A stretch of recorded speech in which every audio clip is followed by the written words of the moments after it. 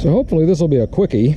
A couple of weeks ago, I've been out of town for a while, but a couple of weeks ago, the alarm here, you see that little red light, but you can't hear the alarm because I had my wife disconnect that. My air pump died in my septic system, and I think I had this done in 2012-ish, maybe a little before that. The old tank collapsed, and so we put 2 tanks in. We got 2 900-gallon tanks in here and the aerator, and then it pumps out into the yard. The aerator helps keep these little aerobic bacteria happy. And it's just a pump, nothing too special. This was a Delta Environmental Pentair model UC50, and there's an infinity of these types of pumps around, and they're kind of hard to find. But the setup's pretty simple. It just has an outlet port here, which hooks up into that hose that blows into the septic tank, and then there is a pressure port here that hooks to this hose that goes up into the alarm box to tell it, hey stupid, you know, you don't have any air going into your system, and it sets off an alarm, which it did. And there's not much to it, really. I was surprised. Come on. God almighty. This is a joke. Okay. It was just plugged in. So I thought it was hardwired. Nothing terribly special. So we got the new one here, which is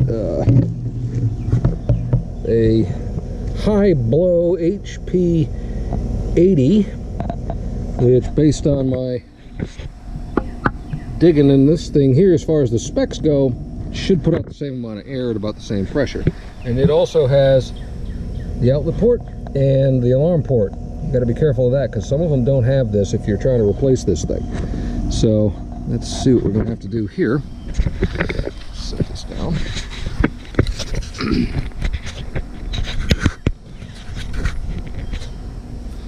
Alright. So I'm going to do that. Came with some clamps, so I'm going to try to make use of one of them, see if it works.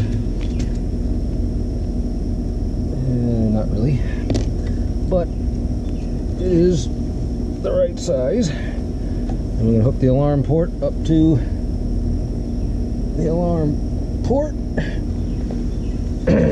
and let's see what we got here.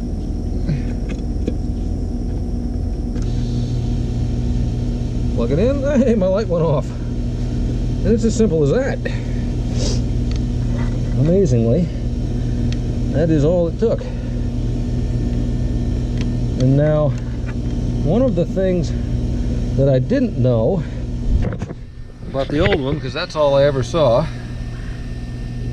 which doesn't tell me much, is there may be a filter under here. And I'll tell you, in 8 years or so, I've never changed this filter. Which, looking at this thing, yeah, I can smell it already. So yeah, she's cooking. I'm betting that these 2 stickers that the secondary company that bought this, it looks identical to that other sticker, and it would have been good to know that I needed to clean that filter. So yeah. Anyway, that's as quick as that was. And now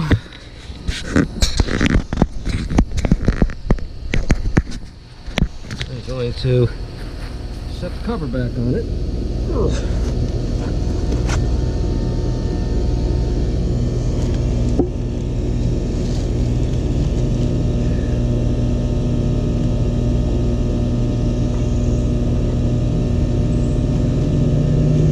Keep it out of the weather a little bit. And that's all there is to it. And I'm not going to worry about the audible alarm for now, because it'll run for at least a while until I get back home full time. So that is as simple as that is. Unbelievable. But I probably could have gotten even longer out of it if I had known enough to change and clean the filter, which I didn't, but now I do, so I hopefully shouldn't have to buy another one of these anytime soon. So if you've got an aerated septic system, that is all you need to know, really, to change your air pump if it ever dies. Pretty simple. Not terribly cheap. It's close to $300, but in the grand scheme of 7 or 8 years, that's not too bad. So talk to you later.